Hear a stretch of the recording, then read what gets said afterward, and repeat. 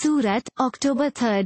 Telangana's B. Sai Praneeth upset Kerala's much fancied and in-form HS Prannoy 18-21, 21-16, 22-20 to help his team annex the badminton mixed team gold in the 36th National Games here on Monday.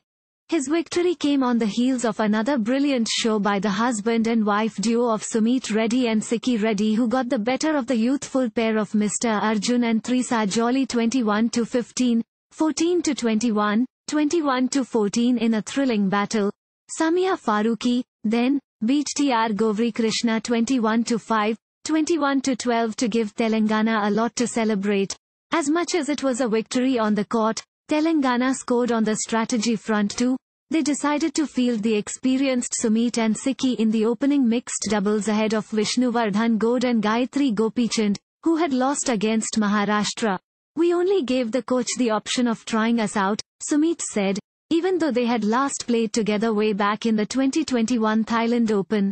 The couple fumbled at the start as the speedy Arjun and Trisa jumped into an early 5-2 lead.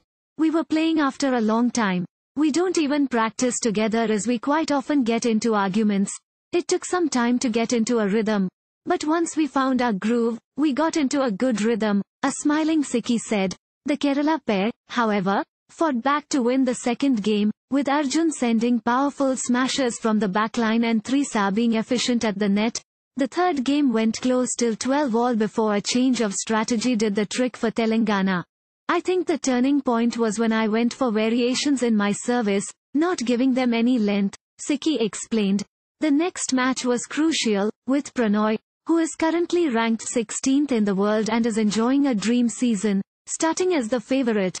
"I knew it would be a tough match, especially as we know each other's game as we often train together. But gradually I found my strokes," Praneeth, who is enjoying a dream season, said. The first game was played fiercely. A tentative Praneeth made a few unforced errors while Prannoy looked good with his all-round game.